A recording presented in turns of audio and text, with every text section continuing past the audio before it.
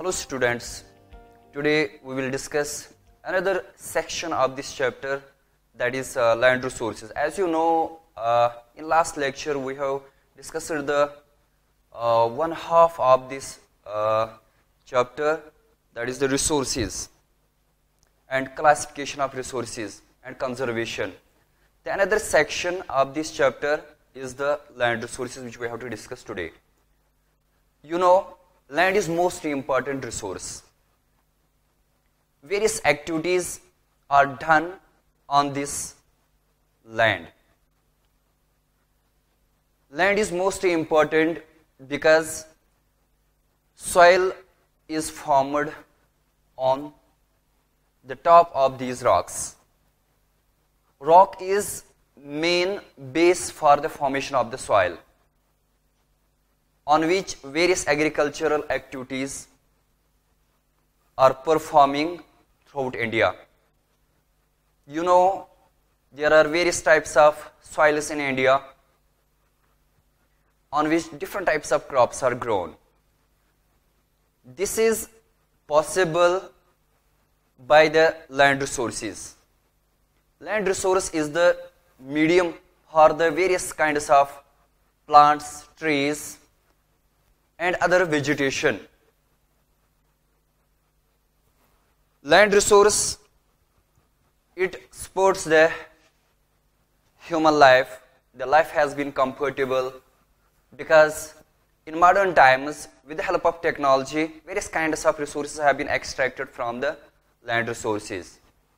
Likewise, there are different kinds of metals and some non-metallic resources which are very essential for the manufacturing of modern tools and techniques.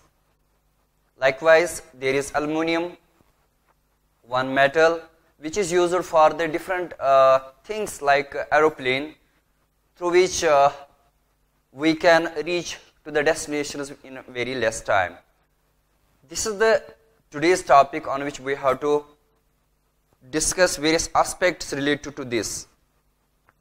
Land resource, it is mostly important. It is one of the important resource. As we have discussed, there are various kinds of resources like renewable, non-renewable resources in first section.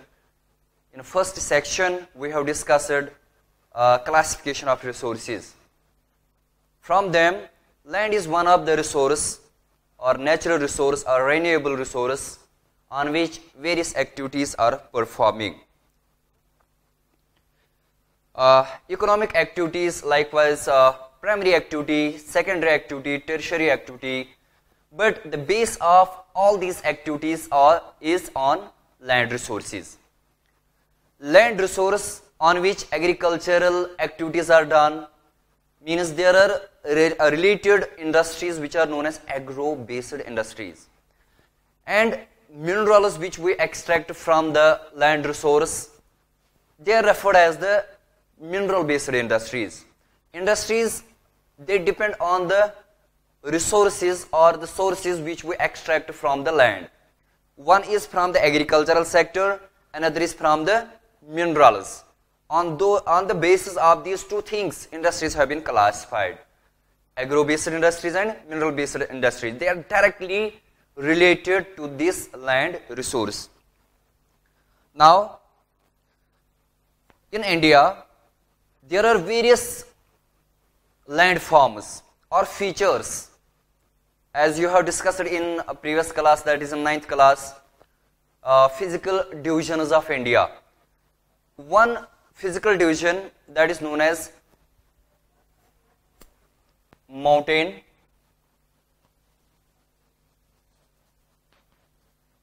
second, that is plains, third,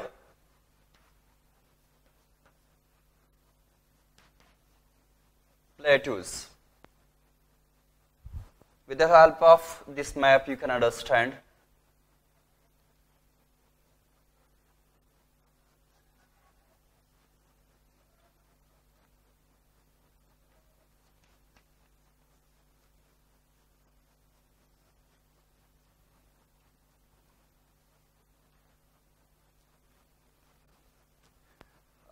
This is the outline map of India. You can see here, this is the first feature of land resources which are known as mountains or Himalayas of India. Himalayas. Below Himalayas, there is another landform which is known as plains or northern plains of India. Below plains, there is one triangular part, that is plateau or peninsular plateau. These three landforms are most important separately. Number one, Himalayas. So far as land resources of India are concerned, Himalayas constitute 30%, northern plains constitute 43%, and last one, that is plateau, it constitutes 27%. How these three landforms or physical divisions considered as the resources or important resources? You see here, mountains. On the highest mountains, you know, a sentence, the higher we go, the cooler it is. These Himalayas, they have the high altitudes, or it is the physical feature which has high altitude as that of plains, as that of plateau region. These Himalayas or these Himalayan ranges have the high altitude. When we go higher reaches, these highest Himalayan peaks are covered with glacier or snow. This snow occurs particularly during the winter season, because in winter season the temperature is very, very low.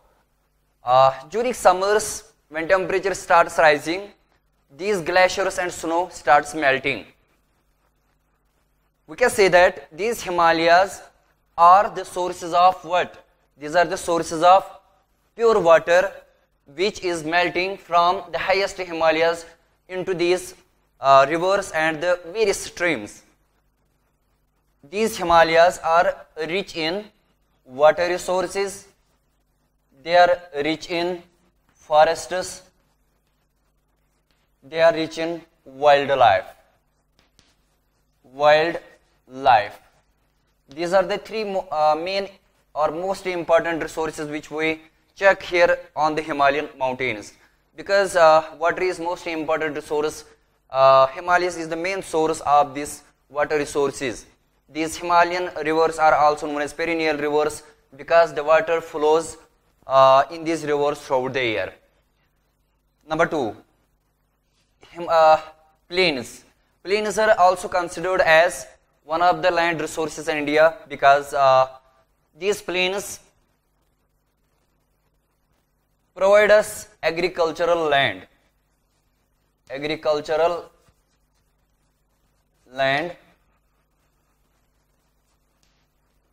As I already told you, it is that land on which various agricultural activities are done. Different crops are cultivated here. Why? Because through these plains, one river is draining there, that is river Ganga and its tributaries. Due to this river, the soil has become fertile on both the sides. There is particularly the alluvial soil which is rich in humus and other inorganic substances. That is why most of the agricultural activities are performing here. In plains, there is a large quantity of water, there is fertile soil. That is why most of the people prefer to live in this section, in this region, because there are such accessibilities or such things through which life has become comfortable. In Himalayan regions, people doesn't prefer to live there because there are the harsh climatic conditions. Same is the case in the southern part. There is not fertile soil, and in northern plains, it is the main factor that there is fertile soil in which most of the people are preferring to live there. In West Bengal and Uttar Pradesh, Bihar, these are such states which have the high density of population. Number 3, Plateau. This third land resource of India is considered as a resource because it is rich in mineral resources. Mineral resources. Particularly this Maharashtra region, in which the black soil is found there. Black soil has the volcanic origin. Black soil is formed due to the volcanic eruption. This region is formed by the volcanic eruption. You know, the core of the earth is composed of made of iron and nickel. When it was a volcanic eruption in previous times, here we can say that here it would be the large quantity of minerals found here because it has the volcanic origin. That magma which comes from the core of the earth, which has the high concentration of iron and nickel. That nickel and iron would be mostly found here and other states.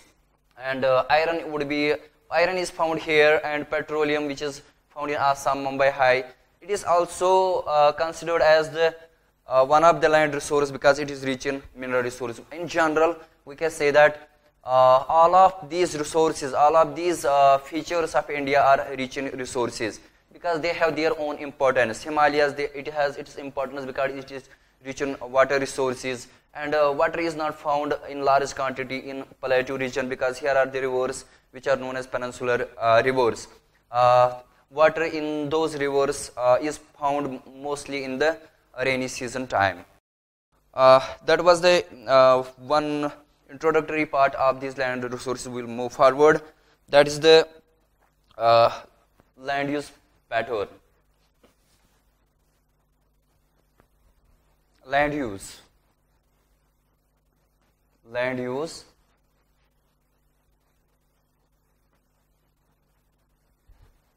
and land use pattern. Land use pattern.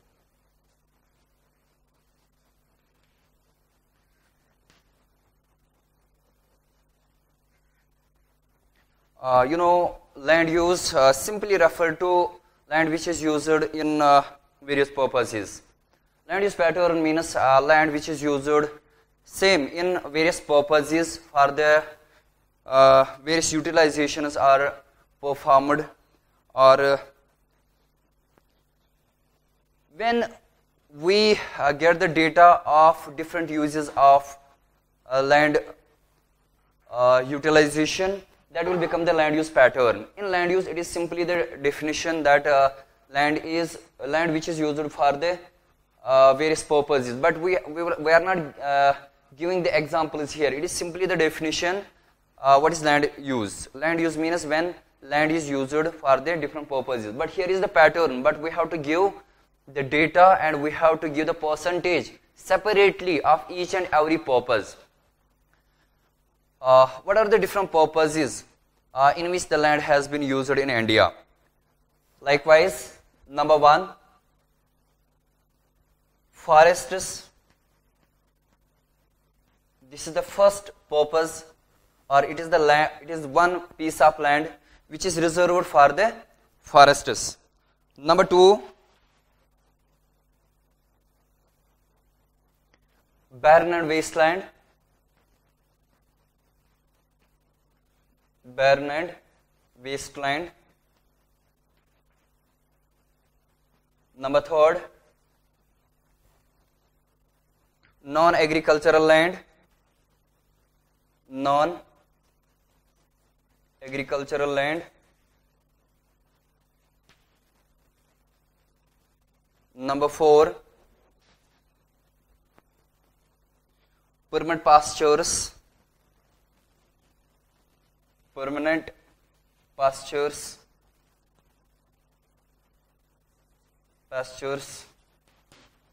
Number 5,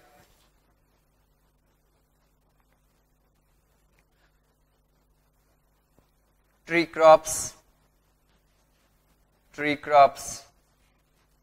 And number 6, is the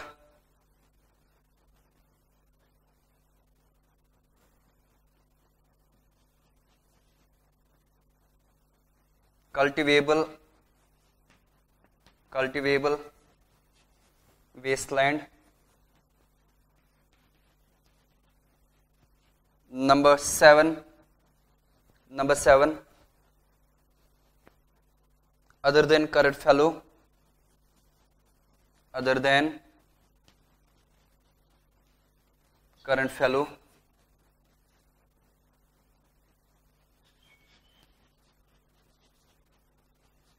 and eighth is current fallow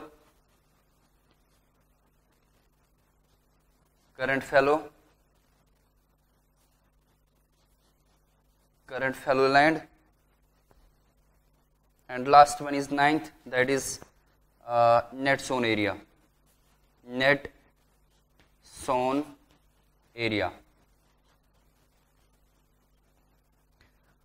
These are the 9 purposes of the land utilization. You can check here.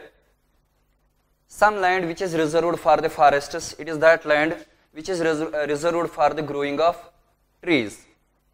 Second, it is barren land which is reserved for, which is rocky and desert land. It cannot be utilized because it is rocky land, people doesn't prefer to live there, and it is the desert area where there is water scarcity, people have the need of water. People cannot move in this side, in this region, because there are some resources which are lacking there. But barren and this wasteland can be converted into agricultural land when there would be the availability of irrigation. The percentage of this barren and wasteland would be decreased, and it is the good point that, and it is the advantage that when barren land and wasteland should be decreased, that it should be converted into agricultural land. Number 3, non-agricultural land. Once this land was used for agricultural purposes, but today this land is not used for agriculture. It has been utilized, or it has been used for the construction of roads, for the construction of railways, for the construction of industries. But we can say that this is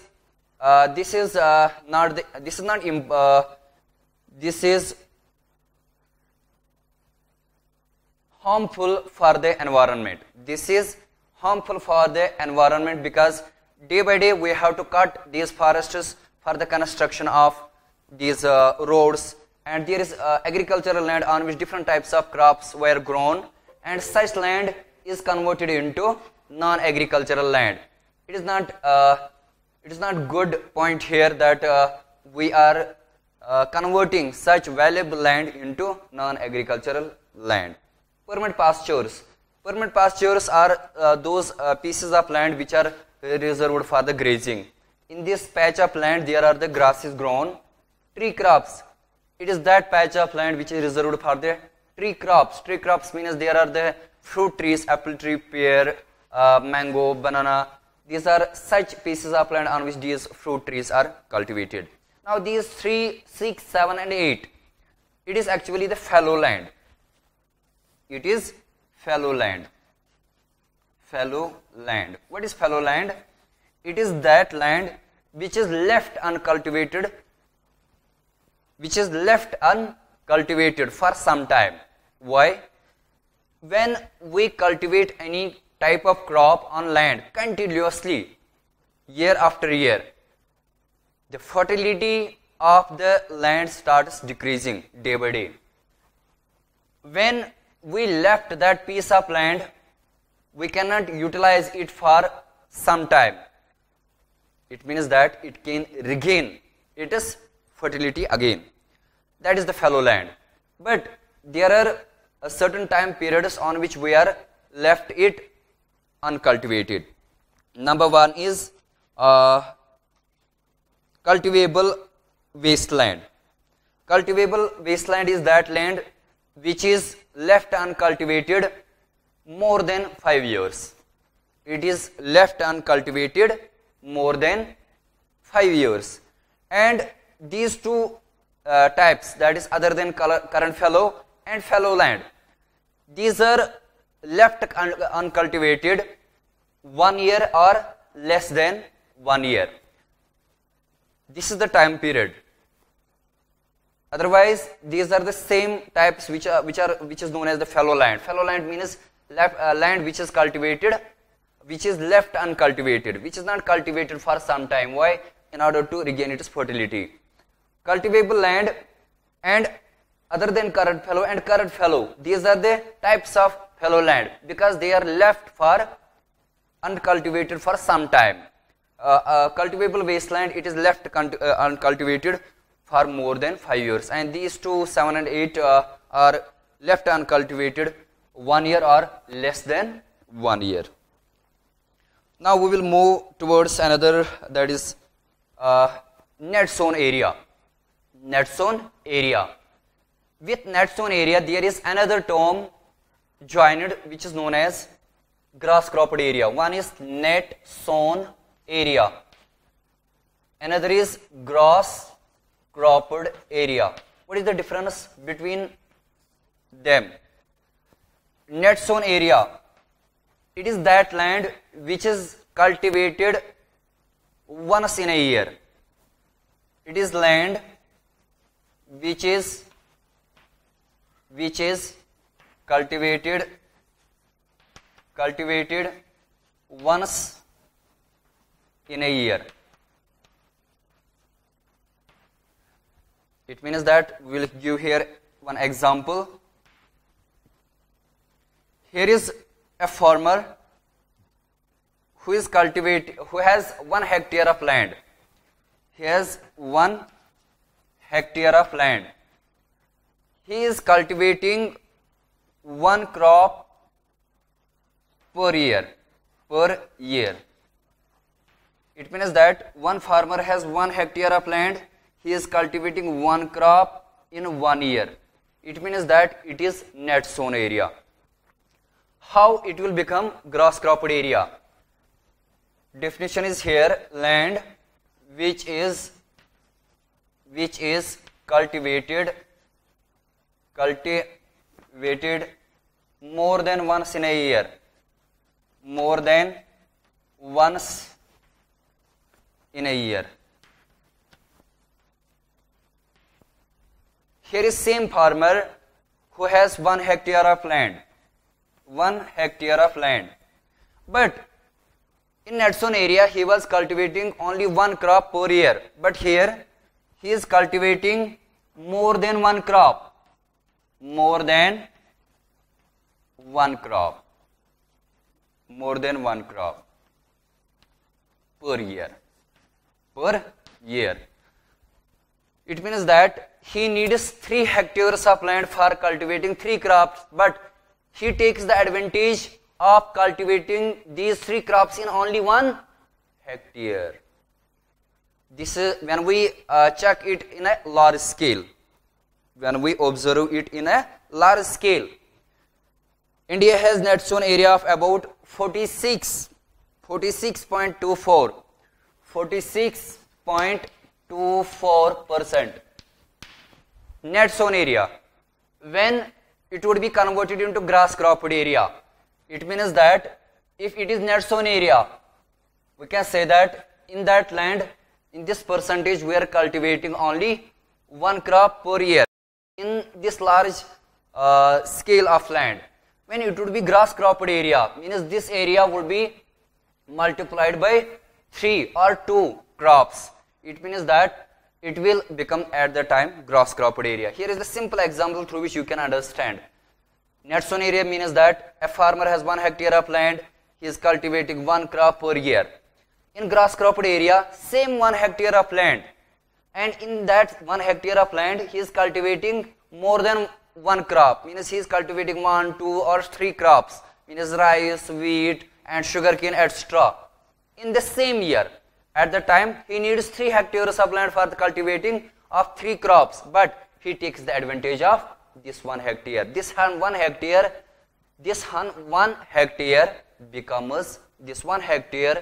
becomes the grass cropped area. Here, one crop per year is net sown area.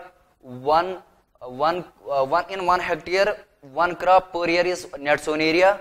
One crop and more crops which are cultivated per year becomes the gross cropped area. This was the difference between these two. Now we will move towards the land degradation and land conservation.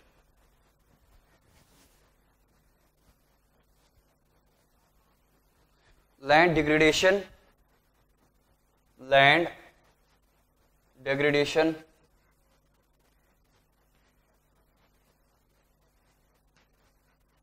and land conservation. Land conservation.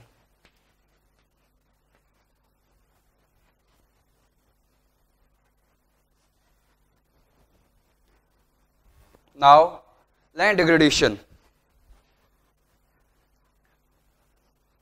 Land degradation means when the quality of the land would be degraded or spoiled through various activities. You know, human beings are not using this land in a proper way. They are taking wrong steps to utilize this land. In what ways? This land is degraded. I will give you some examples through which you can understand how land is degraded in India. Number one, when we irrigate more land, there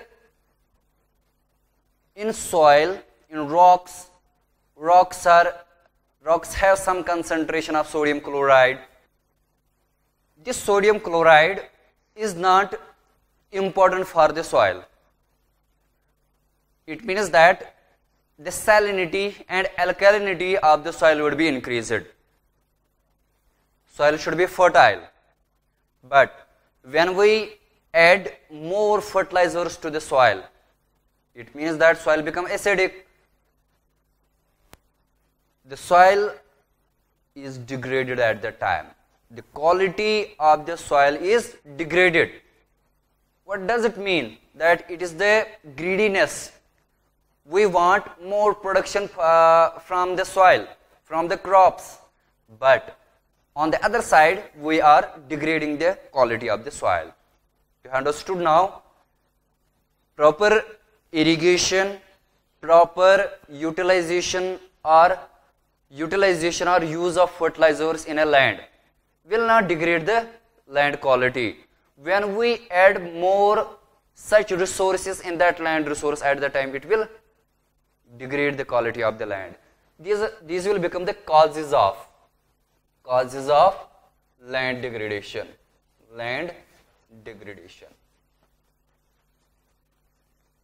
These were the two examples which I give you. There are various causes through which land is degraded. Means more irrigation,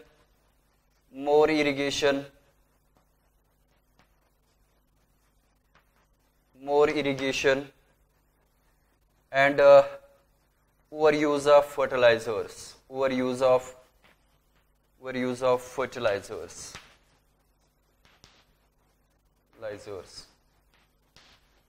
And there are various causes through which land is degraded. You know, there are various industries through which they are throwing the chemicals on the soil, on the land, and the quality of the land at the time would be decreased.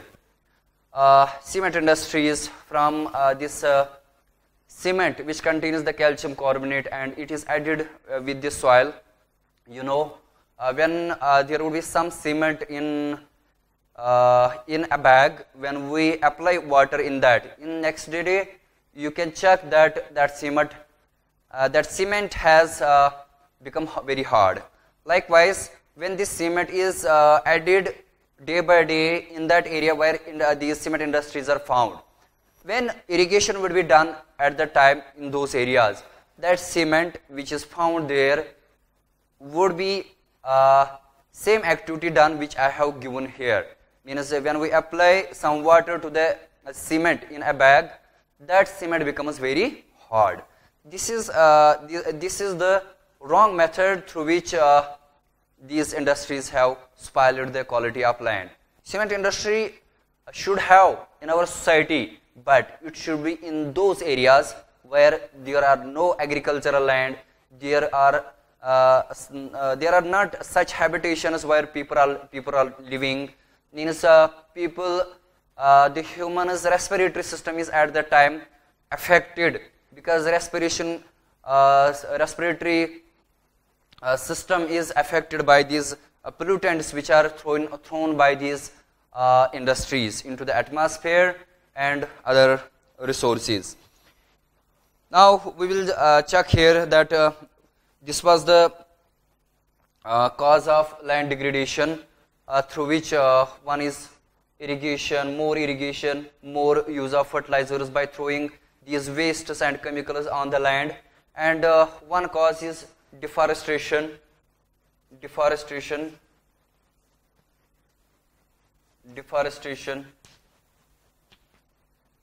overgrazing,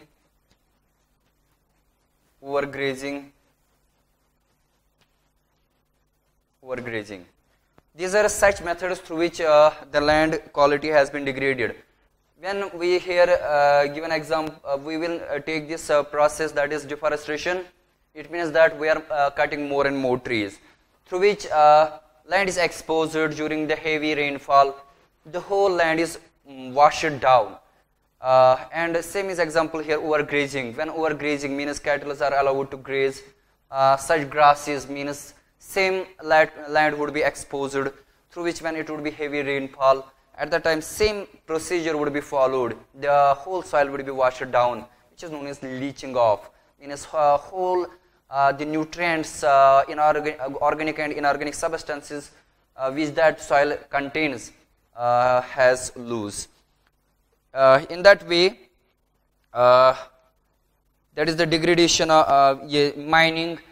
The land in which these minerals are found, when it is the extraction of minerals, the land becomes rough and becomes very loose. When it is same rainfall, this heavy rainfall washed down again this whole land towards the downside of these hills or that area.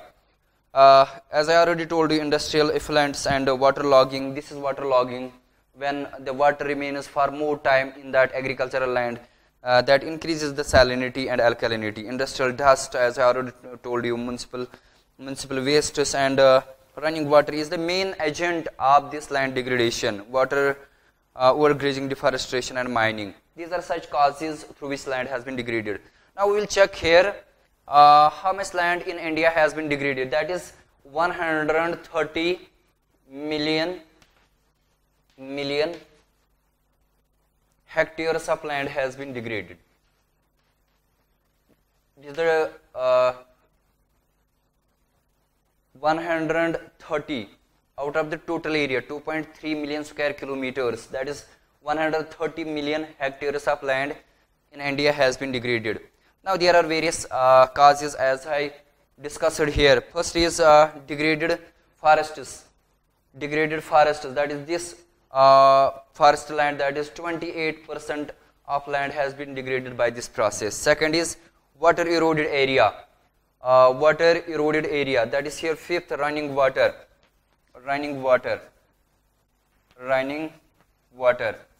Due to this running water, land has been degraded, that is 56%. And soil becomes saline and alkaline, that is 6% here. Due to this 6%, more irrigation, 6%, and wind eroded area, that is sixth one. Due to wind, land has been degraded. It is particularly seen in desert areas where there are sand dunes. They are always shifting from one place to another place by the force of the wind. It includes the 10% of 10% land which has been degraded by this method. Now we can say that these are the percentages through which are here on the board. 6%, 28% due to the deforestation, 56% running water, and 10% through the wind. It becomes the 130 million hectares in which the land of India has been degraded. Now we will check out the preventive measures or precautionary measures through which land would be conserved.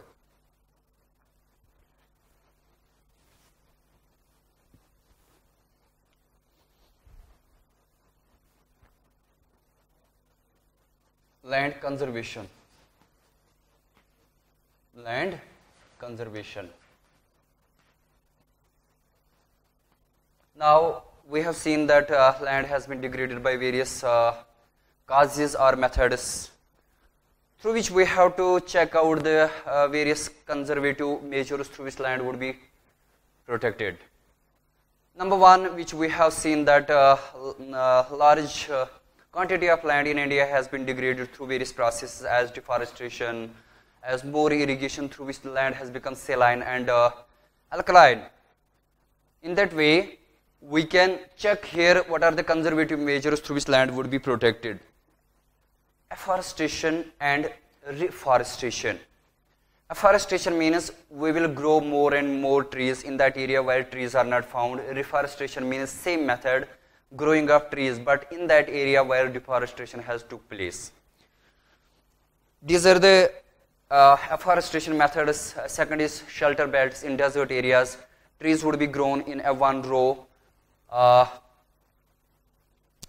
Because due to this, force of wind would be reduced in desert areas. Thorny bushes and such deep-rooted plants would be grown in desert areas through which the soil would be stable. That cannot be moving always from one place to another place.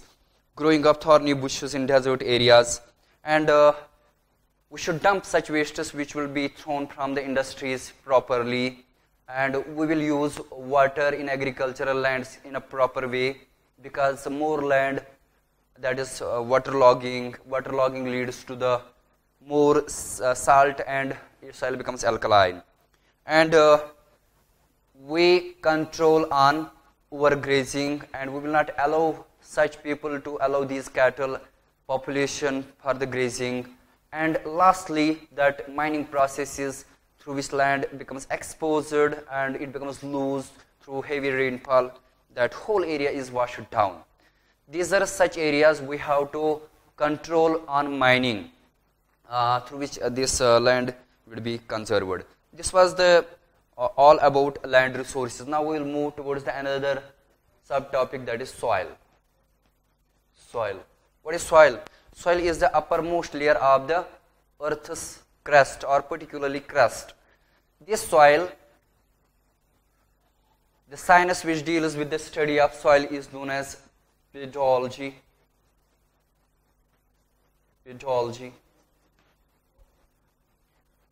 It is the science which deals with the study of soils, and soil is the uppermost layer of the earth. It is the medium for the various kinds of trees, and when there are trees, when there are, in biological terminology, when there are autotrophs, then heterotrophs can be survived. This is the medium for the various kinds of trees. These trees are very important for us because various activities are done by those trees. That is, our construction purposes, our furniture and other aspects are related to these forests. Soil formation and soil types. We will discuss these. First of all, how soil is formed. Soil is formed by the parent rocks. In areas which contain the rocks, that rock become the basement for the formation of the soil. There are actually three methods particularly. That is weathering. Weathering is the breaking down of rocks into small particles, and another is erosion. Erosion is the secondary method. When weathering will be done, erosion would be done simultaneously by the various agents, that is glacier, running water, by the wind. These are the different aspects through which these small particles will be transported from the other areas and deposited in other areas, through which the organic parts and organic materials are added at the time with these small particles, and soil becomes very fertile. First is a parent rock, which is most important for the formation of the soil. There are three types of weathering: physical weathering, chemical weathering and biological weathering. Physical weathering, it includes two methods particularly, that is thermal action and frost action. In desert areas like Rajasthan, there is one activity, that is thermal action. Thermal means heat. Due to heat, rocks are exposed and the upper part of the rock is converted into small sand particles due to cracks. When on the surface of the rock, due to heat, cracks are developed, and these cracks day by day are widened, and the whole surface rock would be converted into sand. When sand would be shifted to the other areas, rock is again exposed. Time will come and this whole rock would be converted into sand. This is one method due to the high temperature, that is thermal action. Thermal action in deserts. Thermal action. Second is frost action. Frost, F-R-O-S-T, frost action. Frost action is that method of weathering in which due to cold climatic conditions, particularly in Ladakh, that is cold desert there, when this water during the daytime, there is some kind of not high temperature, some warm temperature, through which this water starts melting and this water starts moving towards the pores of these rocks. During night, this water which has entered into the pore of the rock, it is converted into ice. This ice pushes the two walls of this pore, and the upper part of the rock would be converted into small particles, which is known as the frost action. At daytime, this ice would be converted into water. This water has the capability to move into the more interior of these pores. At night time, it will convert it into frost or ice. One time will occur when this whole rock, due to this process, would be converted into small sand particles. This is the formation of the soil. Chemical weathering. In chemical weathering, there are the solutions formed. Calcium carbonate and other salts, magnesium and sodium salts and other salts are dissolved with the water. You can check those rocks which contain sodium chloride and other salts when water acts upon those rocks, and you can check the whole rock would be dissolved with the rock. You cannot see that rock which you have seen previously, but that rock you cannot see in the next day because the whole rock was converted into solution. There was chemical reaction taken place by the water, which was a reactant at that time. You have seen the caves in different areas of the in different parts of the country.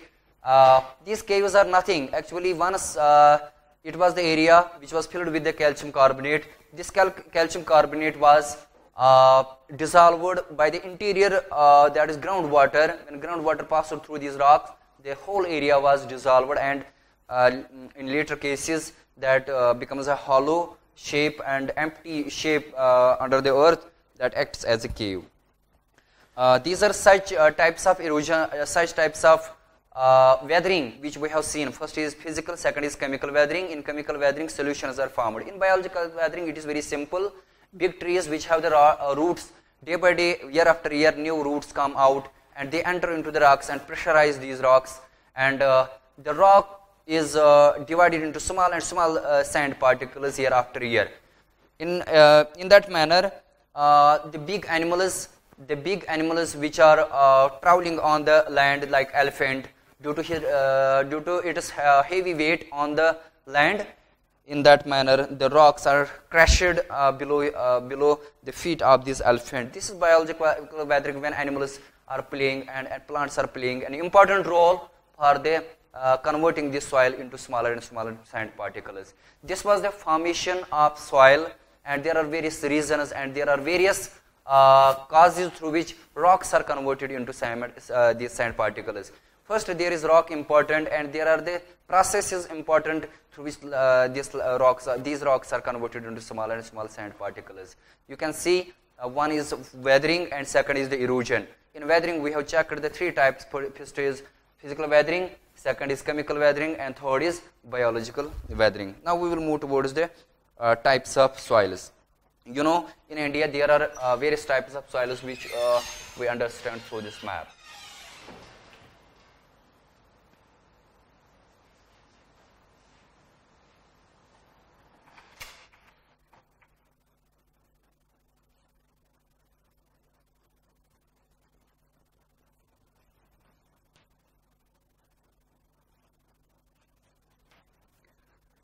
This is the outline map of India as usual, as I have shown you previously. There are various types of soils. First one,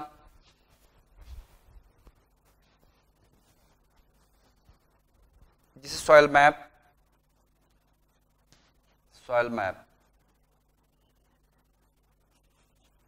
Number one, alluvial soil. Alluvial soil. Number two, black soil. Black soil. Red and yellow soil.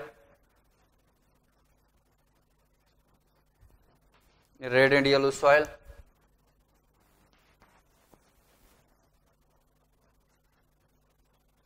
Number four, laterite soil.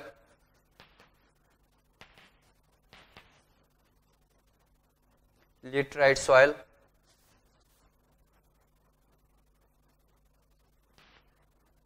Arid soil. Number five, arid soil.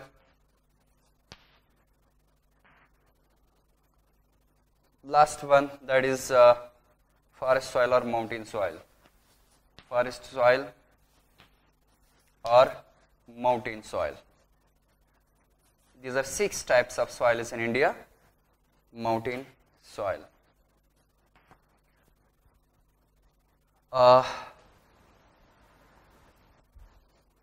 With the help of this map, we can understand better this patch which you have, which I will here drawn. These are some. This is alluvial soil. This major part which you check here in this part, this is alluvial. Alluvial, and this one is black soil, and red and yellow, this patch, and this patch, it is red and yellow. Red and yellow. Laterite. Laterite. Here is laterite. These laterite soils are found in the various corners of the different areas of earth, different areas of India, here, here. Number arid soil, particularly found in Rajasthan area, arid soil here, and mountain soils and forest soils are particularly found here in Jammu and Kashmir, in Himalayan states. Forest soil. Here is arid soil. Forest soil. This is arid soil in Rajasthan. Now we will discuss various characteristics of these soils. Alluvial soil, which is most important soil in India, widely distributed, very fertile, found in the floodplains of the various rivers and deltas. In alluvial soil, there are 2 subtypes, Khadr and Bangar. Khadr and Bangar both are alluvial soils, but they have some differences. Alluvial soil, Khadr soil has small particles and Bangar soil has big particles. Khadr is fertile and Bangar is less fertile, and Khadr is close to the river, Bangar is far away from the river. These are some differences between these. Alluvial soil is better for the cultivation of sugarcane, wheat, rice. These are crops which are grown there. It is alluvial soil. There is one more important point which you cannot see in other soils. Alluvial soil is most important soil because it is more fertile than other soils. It contains both inorganic and organic substances. Organic means it contains the dead decay material which are converted into humus, and it contains inorganic substances, phosphorus, potassium, calcium carbonate, and other lime, which is known as lime, and lime is calcium carbonate, and these are such minerals which are found in particularly in alluvial soil, which I have shown on the map. Alluvial soil, it is formed by the deposition of the various rivers that is particularly river Ganga, which has deposited that soil which has taken from the highest Himalayas and deposited on both the sides, on the both flood plains, and this soil becomes very fertile. It is rich in humus. Black soil, it is black in color. It is ideal for the cultivation of cotton. It is also known as black cotton soil. It is also known as rugged soil because it is not fertile. It has volcanic origin. It is formed by the volcanic eruption, and it is not fertility and moisture. Fertility. It has a high holding capacity of moisture because black soil during the rainy season becomes very soft. It becomes very soft when it is not rainy season. It is dry climatic conditions that at that time it becomes very hard. It is very difficult to plow, and cracks are developed on the surface of this black soil. It is mostly found in this Maharashtra region and Gujarat region. Cracks are developed in the soil, as I already told you. Red and yellow soils. Red and yellow soil. Red color is due to the diffusion of the iron. When iron reacts with oxygen, it is ferric oxide formed. It gives reddish color to the soil. In yellow soil, same iron is found, but that iron is at the time in the form of dehydrated form. There is the moisture which is reacting with that same iron. This iron, that iron which is reacting with the water, this water gives color it yellow. That is, in both the soils iron is found. In red and yellow soils, these are formed due to the disintegration of the metamorphic and igneous rocks. It is less fertile presence of iron, as I told you. It gives reddish color to the soil, and it gives yellow color when it is in dehydrated form. These are the areas like Orissa and Tamil Nadu region, Andhra Pradesh. These are the areas where this red soil is found.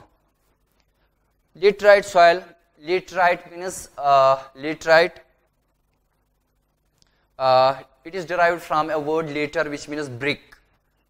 It is simply example. When we form a brick that is formed from a soil, that soil is first of all soft. It contains water. It has the spaces.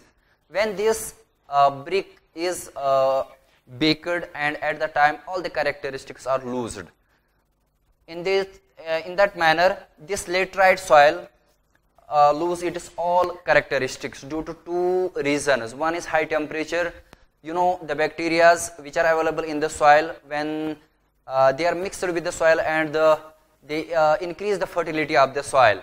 When the running water, when the water is passed on the same soil, laterite soil, all the characteristics are rushed down or washed down, which is known as leaching off. It means that the soil in later on becomes less fertile. In second case, those bacteria which are found in that, or living organisms which are found there, which play an important role for making it fertile. Due to high temperature, such organisms are destroyed. There is no mark remains behind of these bacteria. The result is that it becomes less fertile. But by applying fertilizers, manure and other things in this soil, it becomes fertile. It is mostly seen in Assam and other parts of, like here, like Maharashtra and Karnataka, Goa, in these patches, where some kind of this preventive measures have been taken, that fertilizers, manure and other things have been applied. In later cases, it becomes fertile, and this laterite soil, in this laterite soil, tea, coffee and other crops are cultivated. Laterite soil, monsoon climatic conditions are affecting its characteristics. Mixture of clay and red soil. It is the mixture of clay and red soil formed as a result of leaching, as I already told you. Lack in humus, organic matter is not found there because that is already washed down. Number 5th, arid soil. It is found in the desert areas. It is saline in nature, and because it contains sodium chloride, and texture is and it has sandy texture because its particle size is equal to sand. Because texture varies from clay, silt and sand. Sand is the biggest particle, and small, below smaller than sand is silt, and smaller than silt is clay. Clay is the smallest particle which is found in alluvial soil. As I already told you, in Khadr part that is close to the river, there is clay soil which is found there. In arid soils, as I already told you, in formation of soils, as I have told you that due to high temperature, these rocks are converted into sand particles, and it is less fertile. It is not irrigated because in Rajasthan area, there is water scarcity, and insoluble salts are there. There are conker and stones are found there, reddish brown in color, and it is sandy in texture, and salt is found there. And last type, that is forest soil and mountain soil. Forest soil and mountain soils are found particularly in these Himalayan states, Jammu and Kashmir, Uttarakhand, Sikkim and Arunachal Pradesh. These are, their fertility also varies from region to region. On the top of this mountain, it is less fertile, below it is more fertile. Why? Because the organic parts or dead plants and animals at the higher parts of the mountains are washed down due to the water, and these organic parts are settled down below the mountain, and sand, with mixed sand. Below it is more fertile, and at the higher reaches it is less fertile, which we can say acidic. And the particle size also varies. At the higher reaches, the particle of the mountain soil are higher. The particle size starts decreasing towards the hillside. These are found in mountainous areas, varied in texture, as I already told you, loamy and silty in valleys, fertile in valleys. And last, that is soil erosion and soil conservation. Soil erosion is due to the various agents, that is running water, and it is due to the by the force of the winds. It is due to the washing of glacier, which is eroded from the highest mountain sides. There are two types of erosion. One is gully erosion, and sheet erosion. Gully erosion took place at the time when the running water makes deep channels. Such channels are known as gullies, and process is known as gully erosion. Sheet erosion, when the water flows in a vast area, it removes this upper part of the soil like a sheet. It is known as sheet erosion.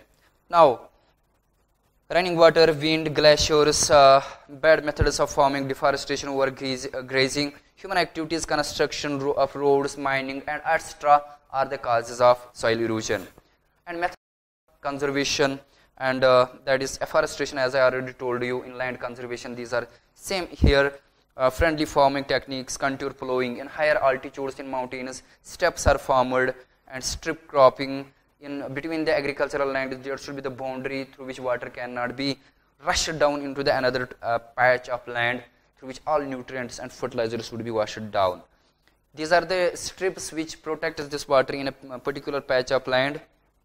There is a check of erosion, and check these shelter belts, and we have to make the proper irrigation, and because proper irrigation will minimize the soil erosion in that particular land. That was all about which we have discussed here related to the land resources. In previously, we have discussed the classification of resources. That was all about this whole chapter, resources and development. I hope that you have understood all whatever I have discussed here. Thank you very much. God bless you.